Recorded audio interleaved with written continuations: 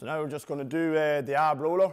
So again, anytime, we all know about abs, they're made in the kitchen and all that, but if you're doing anything, you really want to increase the strength around the abdominals, okay? So we're just here.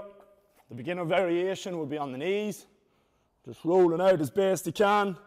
Nice and slowly, don't let it get away from you, okay? Driving the hips forward. Make sure you're controlling it. Nice and slow. So then we can progress that to the feet. You'll not roll out as far, but you'll just kind of keep it in this sort of range, but it's still good and tough, okay? So you want the ab roller below the shoulders rather than out in front. Feet up on the feet.